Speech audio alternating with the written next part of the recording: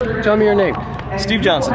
Steve, tell us a little bit about your car and tell us a little bit about FineLine Graphics. Oh, you know what? We've been racing for quite a long time. My dad started racing back in the 60s, so I've been racing since 1984. This car we purchased in 2004. Been racing it ever since. It was in Super Comp. We've been very successful with it. Finished top 10 in the world in the NHRA category of Super Comp in 2005. Won the division championship in 2004. Now we're running top Dragster with it, which is a lot of fun. Get to go as fast as we can.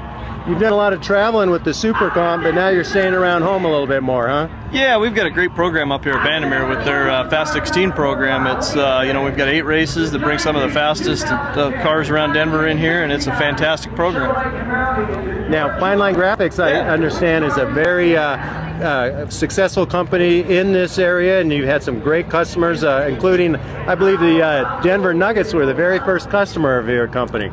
They were one of them, absolutely. We've been with all the sports teams in Denver, Denver Nuggets, Colorado Avalanche. When they first came to Denver, we were part of that organization and helping them develop the Pepsi Center graphics and everything else. So right now we're the official partner of the Denver Broncos, and one of the other big projects that most people know us for is Frontier Airlines for Plane Tails. We actually produce those animals that talk on TV out here in Denver. So when they see that great graphic on the side of a big giant airplane, that's probably some of your work. That is all our work, absolutely. You must have a really big squeegee for putting that stuff on. Huge squeegee.